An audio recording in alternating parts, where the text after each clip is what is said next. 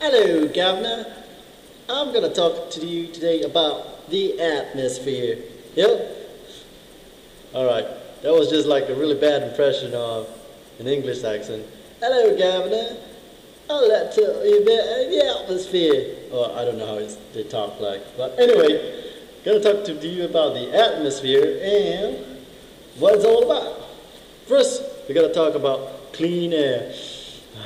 Clean air. So what's clean air all about? Well, depending on where you stay, whether you're up in the mountains or out there on one of the islands in the Pacific Ocean, the composition of clean air is different. But generally speaking, when we're here at sea level and the air is clean, that means away from the city, away from the factories, clean air is comprised of 79% nitrogen and 20% oxygen, with about 1% of all the various gases like argon, carbon dioxide, etc., etc., etc. All right? Now, why is nitrogen 79% of all clean air? Well, because nitrogen itself is very unreactive. All right? So it's just floating in the air, not doing much. And that's why after millions and millions and millions and millions and millions and millions and millions and millions and millions of years, the amount of nitrogen over time accumulates. So as of today, there's 79% nitrogen. Of clean air is comprised of nitrogen. Now, these ratios will differ if you have pollution. So if you live in a very highly polluted area, then it ain't going to be that much. But even though it's insignificant, like 0.5% or 0.05%, it's still quite disastrous. Like if you have pollutants in the air, if you just increase by a fraction of a percent, you'll still get respiratory or health problems.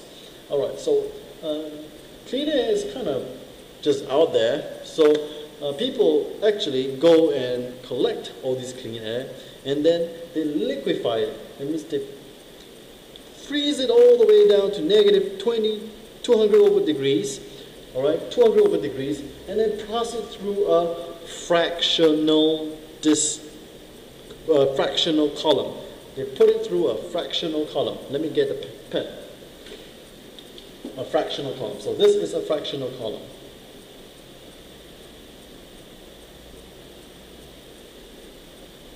Okay, and in the column there'll be like lots of little things, and then they're like pipes or something like that, glass or pipes. Okay, and what it's going to do is that when liquid air is passed in through one end of the fractional column, as the air warms up to minus 196 degrees, nitrogen is going to escape here, and as the air warms up to negative 183 degrees up here, oxygen gas is collected here. Now, there are various uses for nitrogen and oxygen gas. Oxygen, we know, used for breathing, diving. In hospitals, we use it, for patients to breathe. And nitrogen gas can be used in the canning of foods, right, or making chips, with the big old bags. You can flush in lots of nitrogen to make the bags big, so it looks appealing to the consumer. What else is nitrogen do? Yeah, in some reactions that requires an inert environment, you have nitrogen. People put nitrogen in race car tires because it's relatively inert, so it does not expand when you heat up the nitrogen in the air as much, so it's very consistent. So lots of applications of oxygen and nitrogen. Now let's move on. The atmosphere. So atmosphere, we know what it's comprised of, and how do us humans contribute to the atmosphere and alter the composition of air in the atmosphere? Well, naturally, plants and animals, when they die, decay, transpire, respire, it emits carbon dioxide, okay, and some methane gases as well. All right. These are called greenhouse gases. These are not pollutants. They are not pollutants. That means they do not pollute the world. Because if they are pollutants, so what we're breathing out is pollutants, which does not make sense because plants take in CO2 and they're fine and dandy. All right? So these are greenhouse gases. Now, what exactly are greenhouse gases? Well, greenhouse gases are gases that trap the heat from the earth, trap the heat that prevents heat from escaping the earth. All right? So basically, if you have like a globe, this is Earth. All right, I'm going to draw America and South America and this jiggly thing, Europe, parts of Africa. So greenhouse gases accumulate in the atmosphere, and so it prevents heat from escaping. Okay, it also serves like prevents some of the radiation from outer space from coming in and harming us. But that's the whole other story. It also reflects some of the energy here, but the energy here that's coming in, I guess, right, not so important as the heat coming from radiating away from the Earth. This heat radiation in the form of infrared radiation hits the greenhouse gases and deflects back to Earth. So heat rises from the Earth, hits the atmosphere, goes back down. All right. So that's what greenhouse gases do. They trap the heat from escaping the Earth. Now, some amount of greenhouse gases is vital. Some amounts of greenhouse gases are vital because it allows the Earth to be warm enough so that organisms that we understand of as of today can survive.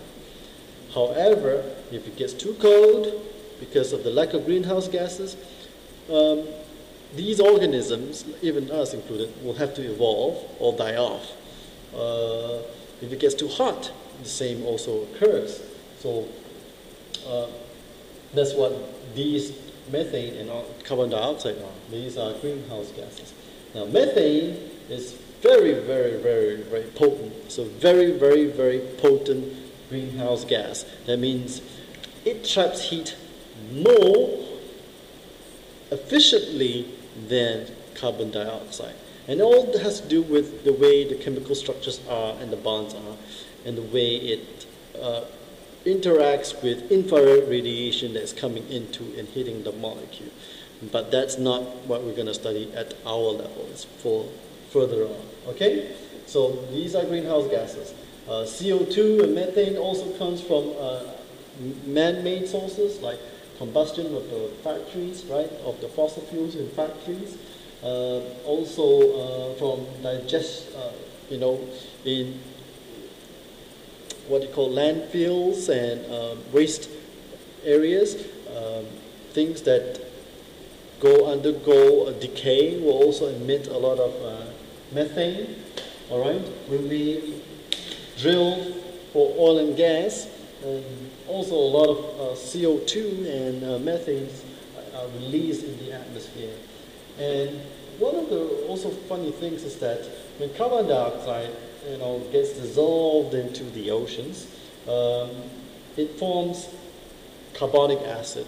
All right, and carbonic acid will interact with a lot of these crustaceans or shellfish because the shells are made of carbonates. And so this acid will kind of neutralize the basic shell that these organisms have, the shellfish have. And so you get shellfish with shells that are getting thinner and thinner from recent history. All right, so you get fishermen reporting shellfish having very thin shells.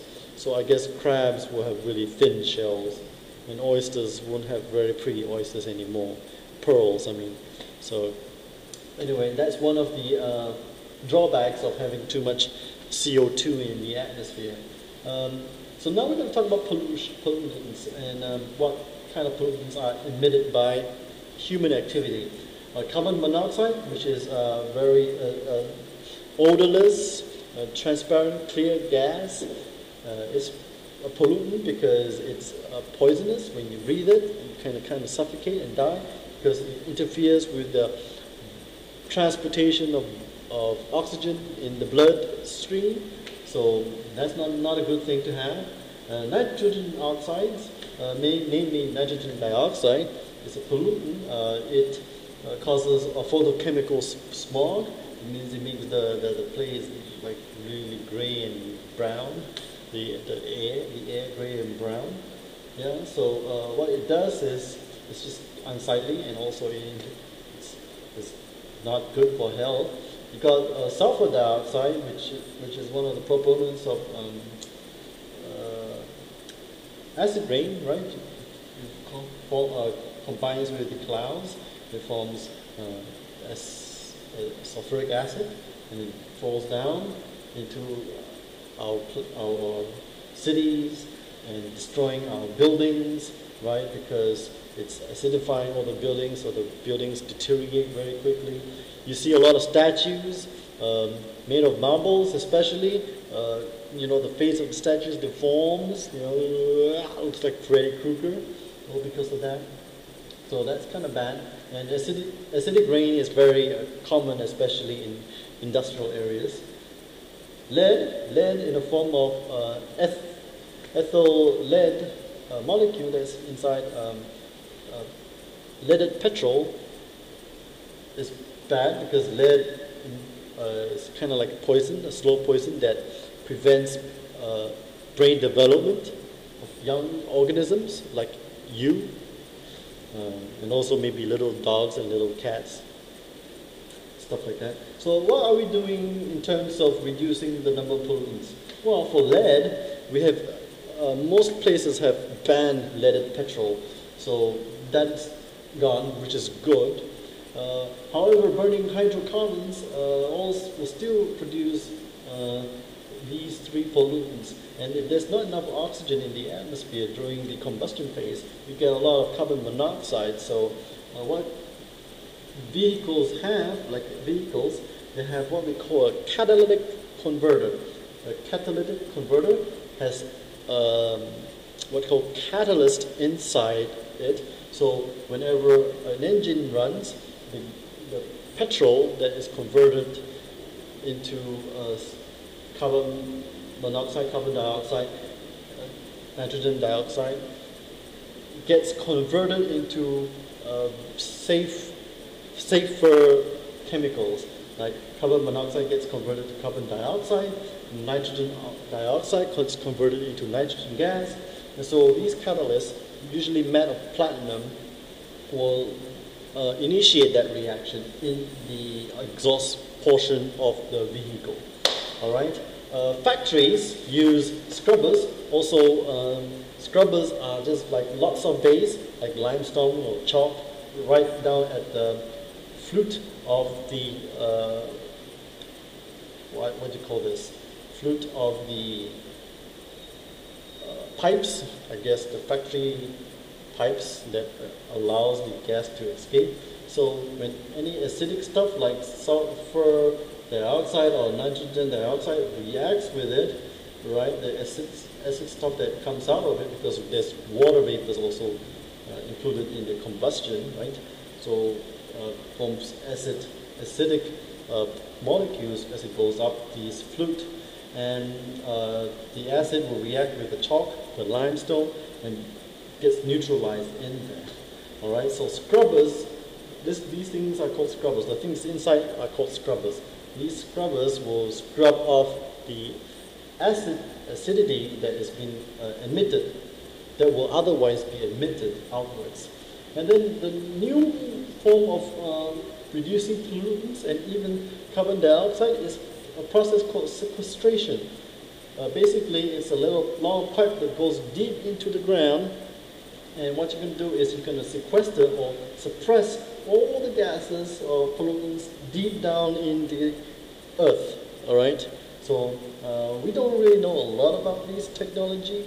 There's some what you call there are some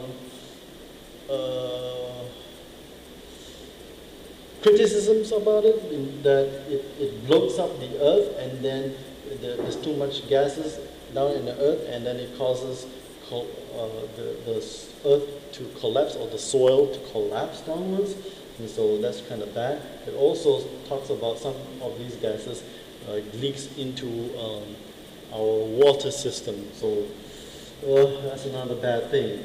And this is the oil and gas industry. All right, that's it about the atmosphere. Lots of stuff.